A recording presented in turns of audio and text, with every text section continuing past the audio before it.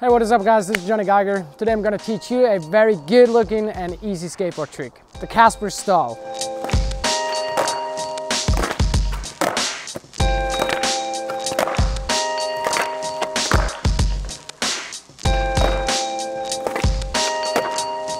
I decided to separate my trick tips in beginner, advanced and pro.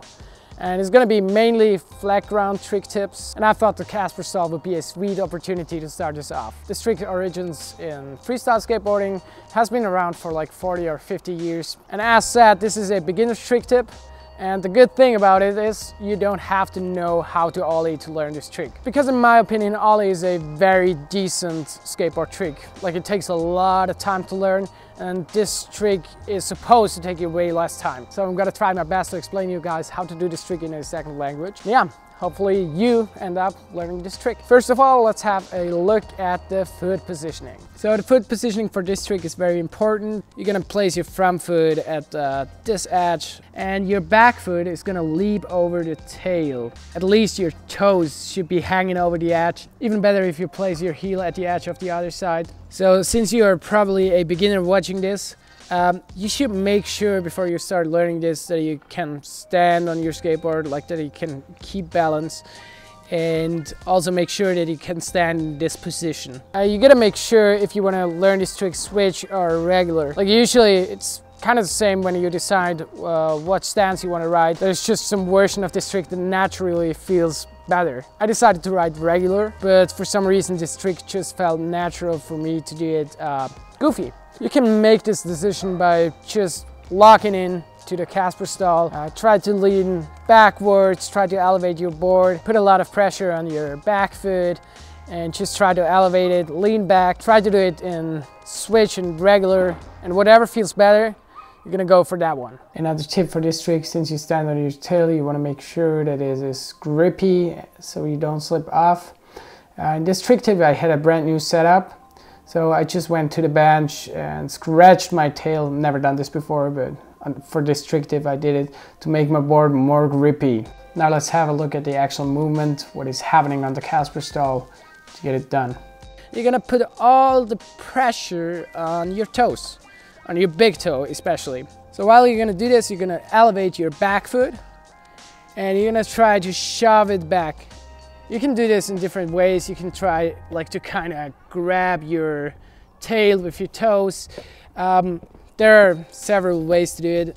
I just prefer to kind of shove it back. So gonna put pressure on your toes, a lot of pressure, and hang it over the edge. At the same time, your front foot is gonna go underneath and try to keep the board uplifted with your front foot. You gotta repeat this multiple times till you get familiar with the movement.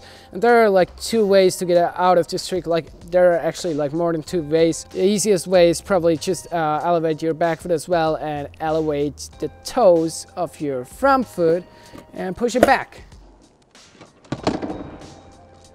You're gonna jump backwards, lock into Casperstall, and gonna jump forward. From the beginning, I prefer to add a kind of shove it variation. So if you wanna do the shove it variation, you're just gonna try to shove it back with your back foot.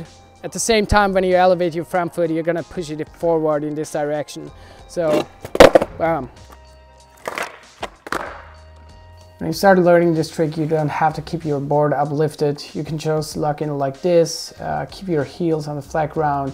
You don't have to put any pressure on it or whatever, just to get familiar with the trick. After a while, you can go for the uplifted version. It's just gonna take you some time, so be patient with this trick. It will feel good eventually. The right kind of flat ground is also very important when you start learning this trick. So make sure you get some kind of rough or sticky flat ground. I usually prefer to skate like on slippery flat ground, but especially on that trick, you need like sticky flat ground. Otherwise your board is just gonna slip away. One more time, let's have a look at what you gotta do on this trick, every single step.